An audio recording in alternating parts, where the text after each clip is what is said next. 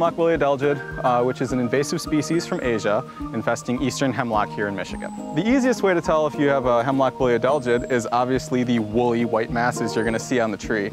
This tree is very heavily infested, so you can see there's woolly masses on almost every single needle here. They'll always be right at the base of the needles, never on the bark or anywhere else. So between mid-March and July, the adelgids are in the crawler stage, which is the only mobile stage in their life cycle. Once they complete the crawler stage, they find a nice little needle and they settle in and they insert their mouth parts and they start sucking juice out of the tree. At that point, they start growing this sort of woolly covering to protect themselves, and they remain that way for the rest of their life.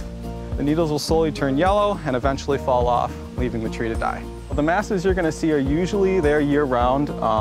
After the insect dies, the woolly mass will remain there for another year or two before it falls off. Hemlock woolly adelgid can kill a tree in 4 to 10 years, depending on how vigorously the tree is growing. If the tree is under drought stress or other environmental stressors, the tree may die faster. So how do we identify hemlock trees in Michigan? Hemlock trees are evergreen trees with short, flat, blunt-tipped needles. So some hemlock trees will have these very small cones. In their native environment, hemlocks typically grow on sandy slopes, think like dune slopes and areas like that, so they're very important for stabilizing erosion in those kinds of areas with their broad root systems. A hemlock woolly adelgid only affects eastern hemlock, which is the only hemlock we have here in Michigan. So efforts to slow the spread include public outreach to show people what's happening if their tree looks like it's declining and what to look for, and insecticide treatments can also be applied. If you're looking for what pesticides to apply, check MSU Extension for recommendations.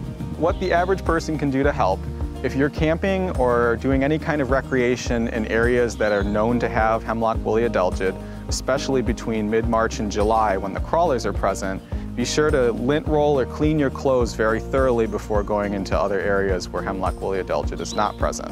The crawlers can get on your clothing and easily transfer to uninfested trees.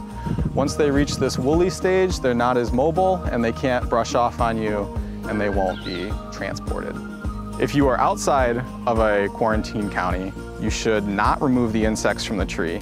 Take clear pictures and go to michigan.gov/HWA to report the infestation. Protecting native species from invasive species such as hemlock woolly adelgid is very important for maintaining Michigan's biodiversity. For more information on invasive species in Michigan, you can visit michigan.gov/invasives.